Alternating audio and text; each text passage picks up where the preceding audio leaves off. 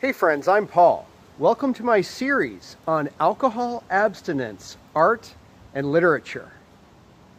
The more that I've been getting into researching this topic on alcohol abstinence, art, and literature, just picked up this National Temperance Almanac from 1871, I'm realizing how much more fun and how much variety was in temperance movements over the course of about 120 years, guys, from say 1800 through Prohibition in 1920, as compared to AA, which has been extant for about 80 years now, the Sons of Temperance, the Orders of the Good Templars, which were kind of a branch off the historic Knights of Templars. For example, there's a graphic of the Band of Hope I was just mentioning in England, and it talks a little bit about the Band of Hope.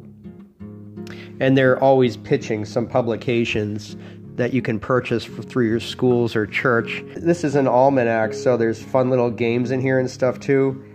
Aching teeth are bad 10 ants. Aching teeth are bad tenants.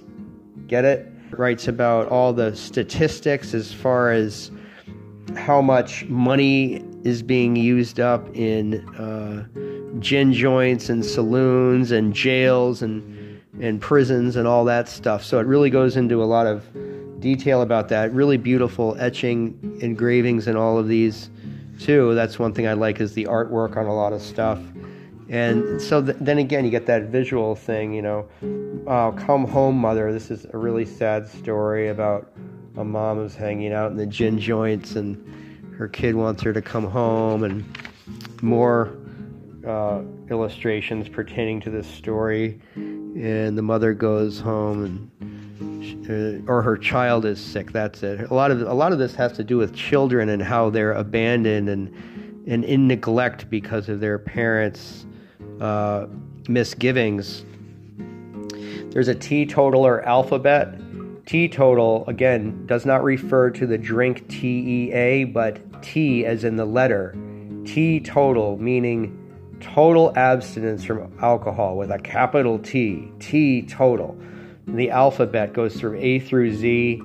You can just take a quick look at that. I won't read it, but you can get the idea. And on the opposite page here, we see some bunny rabbits, happy rabbits. How happy the rabbits, they have no bad habits. They never get tipsy, as lively as a gypsy. When the day's heat is over, they rollick in clover. Now, show me in the big book, guys, where you're going to have kind of a fun thing that makes you smile like that. Not so much. We got a little poem here about kittens, and that this kitten has got gin in her milk. And in the bottom, I think, Mrs. Cat, you are to blame if you tincture your milk with gin. The kittens will take some of the same and imbibe with their drink the sin. So even if you put gin in the kitty's milk, they're going to turn into boozers. It's bad for everybody. But you see how much fun we're having? You see where I'm going with this? The jug or not, the juggernaut. Play on words there. They were very crafty and creative back then. And there's the jug with all the debauchery and sin below the almighty jug. Here's a section on moderation. These teetotalers, which meant total abstinence, they would often criticize moderation, because taking a little bit of booze every day could also cause problems. And this is a fun section I'll read you. Well, Tom, said an employer to one of his men, how many glasses of whiskey do you take in the day? Not a drop, master, I assure you, but what is necessary for my health. How much do you suppose necessary for health, Tom? Why, master, as soon as I rise, I take my morning. Between that and breakfast, I take a facer. Immediately before breakfast, I take an appetizer. And shortly after, a digester. As it draws near 12 o'clock, I take another facer, or perhaps two, and at 12 precisely, I take my meridian. Between that and dinner, I take a facer and an appetizer, and after dinner, a digester or two. Between that and the time I leave off work, I take a couple of facers, and when done work, one right good glass made into punch to prevent my taking cold. And I assure you, master, I don't taste one drop from that until morning.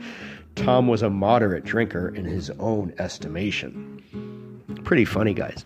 Also down here, we have this graphic. Wine is a mocker. Strong drink is raging. That's from Proverbs 20. And actually the interpretation for that would be, wine is a mocker. Strong drink is a brawler. Nothing short of abstinence will reclaim the drunkard. A lot of the temperance movements also eschewed tobacco usage, as you can see right here.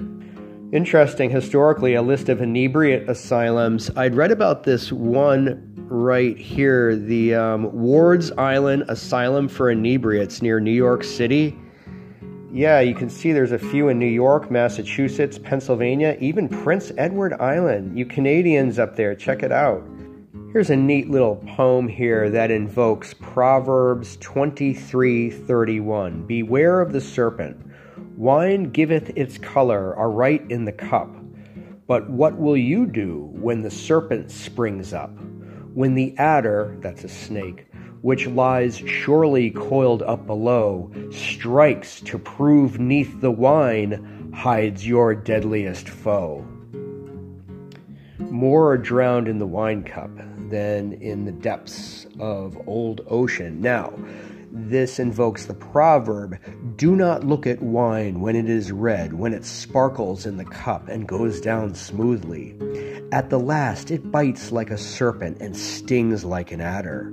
Your eyes will see strange things and your mind utter perverse things. You will be like one who lies down in the midst of the sea, like one who lies on top of the mast.